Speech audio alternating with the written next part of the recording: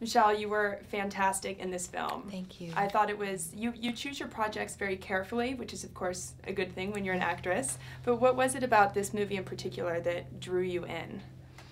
Well, the part, it scared me actually a lot, which is, I think, a good thing. It means you're sort of, you know, in unfamiliar territory and unsure of yourself, and I think, you know, sometimes really interesting things come out of that.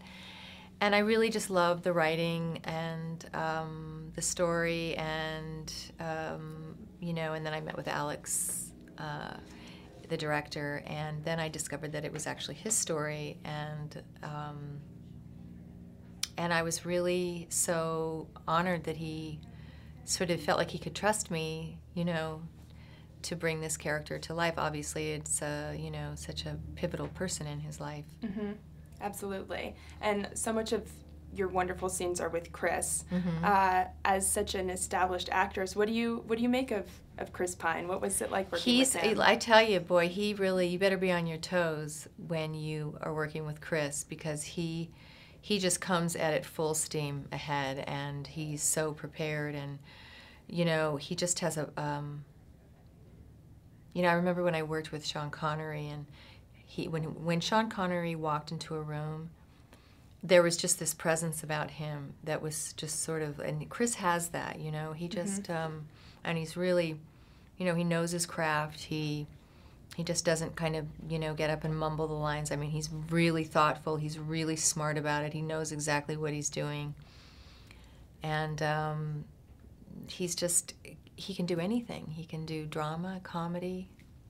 He can do it all. He can do it all. It's so interesting, even though, you know, we didn't see your husband in the film, he was obviously such a presence. Mm-hmm.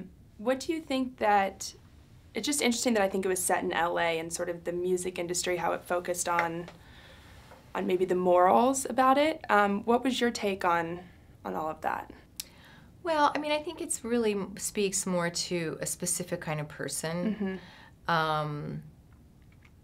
I mean, you could find that person really in any town, in any business, you know. It's just a kind of very, very magnetic, charismatic, you know, genius man whose flip side is, you know, probably kind of selfish and narcissistic and controlling. Mm-hmm. So would I want to be married to him? No. But I'm sure I too would be captivated by his charm. Hey, me too. Trust me, if you saw my string of exes, I think so. Well, literally in the past week, I watched you in Scarface. I watched you in One Fine Day. Oh my goodness.